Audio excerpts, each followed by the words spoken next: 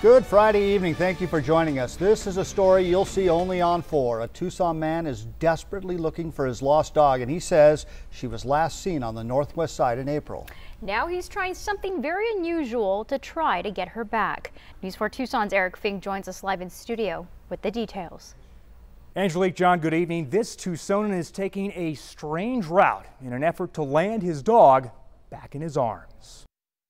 For the last 2 months, Eddie Collins has spent every day searching. I've looked everywhere. I go to the dog pound every day. He says his beloved 2-year-old Chihuahua Jenny went missing in April at this Circle K on Ina and Silverbell. Eddie says he's offered a cash reward, but has come up empty. I need your help, Tucson. If you got her out there and you can see her and you can find her, I would appreciate that you can get her back to me. Today, he's making another plea with a heartfelt, perhaps outlandish offer. I'm offering a piece of property with a 1-bedroom home, the land, the trailer, the workshop, all of it free and clear, no questions asked.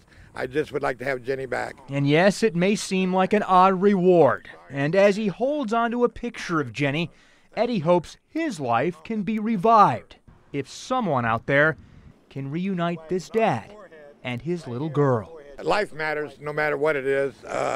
Whether it be a chickmunk or a squirrel. It depends on the person that owns that animal and what they care for. For me, it's not about material things, it's about her. He's hoping this gesture won't go unnoticed. She's a loved one, she's part of my family.